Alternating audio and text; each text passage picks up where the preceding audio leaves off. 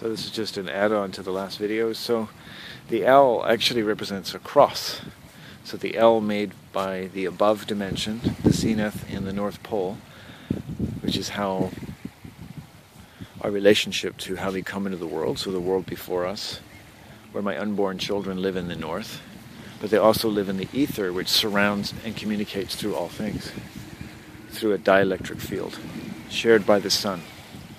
So the Son of Man encompasses a wide level of nourishment and communication, much as everything can be communicated through your mother's blood, so through the etheric blood of the cosmos.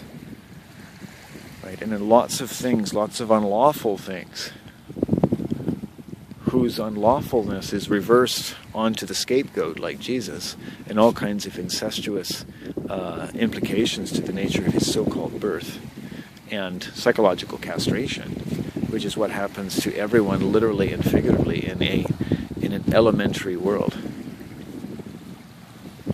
Right? George Bush was sitting in an elementary school when they performed an elementary Saturnalian ritual, right?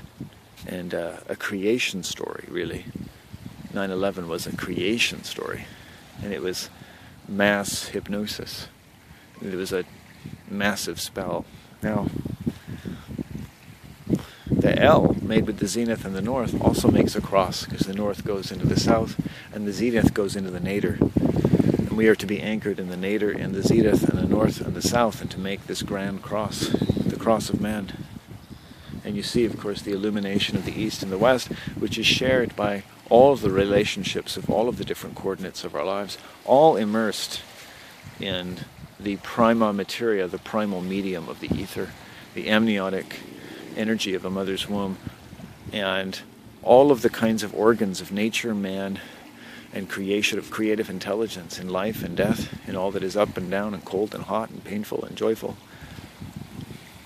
All that is taken up in establishing the flesh of the past, fleshing out the future, right?